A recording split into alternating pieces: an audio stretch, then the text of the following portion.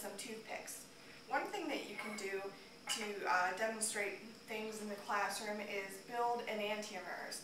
Sometimes it's hard to imagine what a mirror image looks like and how it's different, but when you compare it this way, you can see where the differences are.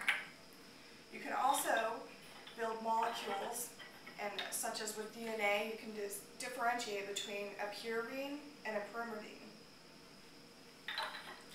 You can also model amino acids showing the amine structure, the alpha carbon, and the carboxylic acid group. And you can also link these together to show the formation of a peptide bond.